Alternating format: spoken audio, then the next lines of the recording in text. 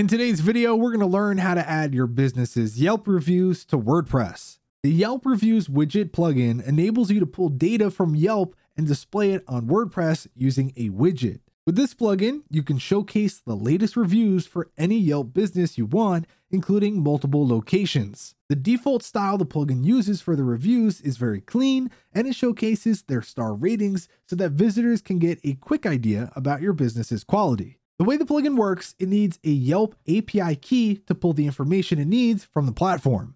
It then stores your latest reviews within the WordPress database, so it doesn't have to pull them from Yelp each time someone visits your site. This plugin is free, and the developers also offer a premium option that includes Google and Facebook reviews for $85 per year. Now that we know all about the plugin, let's set it up by installing and activating it. To connect your website with Yelp, you'll need to have an account on the platform ready to go. Log into that account and then jump to the Yelp developers page. Inside, you'll find a button that says Explore Yelp Fusion, which is the program that enables developers to build apps with its API. On the next page, there's a button that reads Fusion API on the top menu. Click it and then look for the Create App option on the next page, which you'll see on the left-hand side. Yelp will now ask you for a few details about your app. When you've done that, click on the Create New App button. Your app should now be ready to go, and you'll get access to a Yelp client ID and an API key. Go to your WordPress dashboard, jump to the Settings,